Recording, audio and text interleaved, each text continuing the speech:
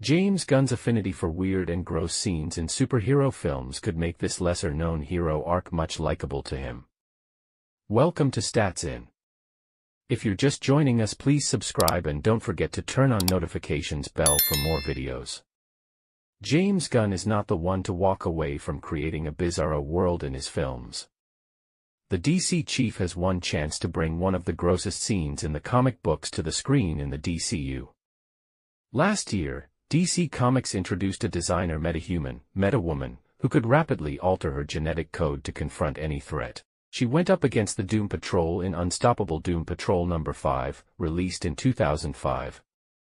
However, the team of Doom Patrol consists of some of the universe's most strangest heroes, and even Metawoman couldn't handle their weird and wild abilities.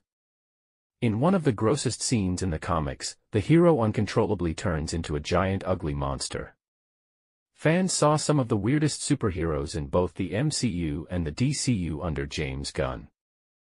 Gunn could make any fans easily like a raccoon in a tree or a man vomiting polka dots. Gunn could explore one weird territory in the DC universe, Doom Patrol. DC Comics' Unstoppable Doom Patrol introduced one such weird hero that Gunn could introduce into DCU. In the 5th issue of the 2023 series, the story introduces a superhero with literally unlimited powers.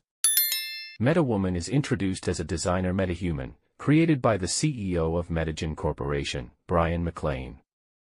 The mad scientist is a fan of Doom Patrol's Niles Calder, who has left his ugly past of experimenting with metagenes behind.